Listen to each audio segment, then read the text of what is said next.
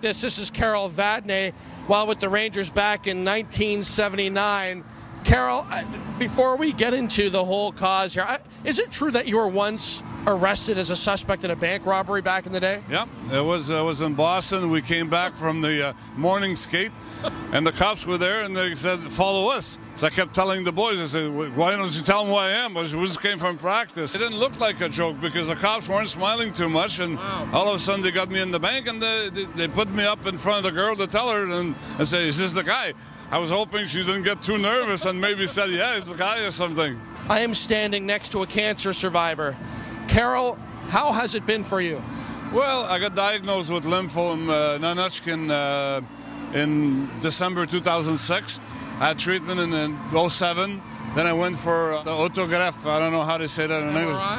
No, you stay a month in the hospital. They put you down completely for your immune system and all that. I've been out since November 2007, and so far every scans are good. So, touch wood. I'm doing it right here for you. I didn't know John would died, passed away with leukemia and all that. But when Wally Harris sent me the letter, I said it was easy for me to come here today. I mean, try to help as much as we can.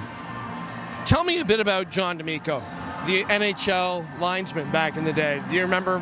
Well, yeah, I remember. Yeah, everyone remembers. I just want your spin. I had a few fights, and John kind of helped you once in a while in a fight. I mean, if you happen to be on the bad side, on the bad receiving side, well, usually the linesman would calm down the other guy a little bit and all that. So, no, he was a nice guy. Always had a nice word for every one of us on the ice, like joking once in a while. I mean, the game is a game. I mean, so it's not always 100%, concentrating.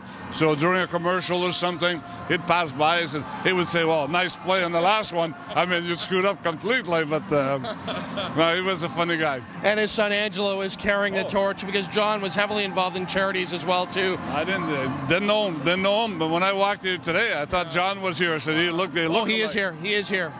John DAmico is here with us. Hey, when you look around, I mean, you were out over on the boards there signing autographs. When you see that sparkle in the eye of a child, and when you see them putting their skates on, they're just tearing around the ice here in Laval, what does that bring you back to? Well, it reminds me when I was, much younger. We had a game once that we were supposed to play the Montreal Forum. So needless to say that we didn't sleep the night before and all that. And you see all those kids, I mean, those are the future. I mean, who knows, what's going to come out of that. Well, Carol Vadnais, you once played in the original six. You bridged right up to the point where Gretzky made his debut. You played with Bobby Orr. My goodness, I'm standing next to a living legend, but only because Carol Vadnais is a cancer survivor. Carol, thank you so much for joining us. My pleasure. Thank you very much. Once again, log on to hustleforacure.org.